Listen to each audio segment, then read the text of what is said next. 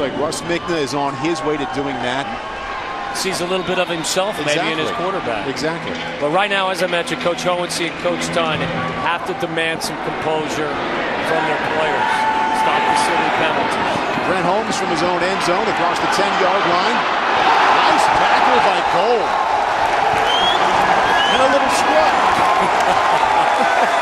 Kickers are not allowed to strut. Boy, they'll have fun with that, watching that on film tomorrow. Really was a solid tackle with a complete somersault from Brent Holmes. But then Chris Gold, I don't know what that's called. Whatever he just did, I'm not sure it's got a name. I do know this, his brother Robbie Gold, an all-pro kicker for the Chicago Bears. I don't believe Robbie would ever do that kind of dance.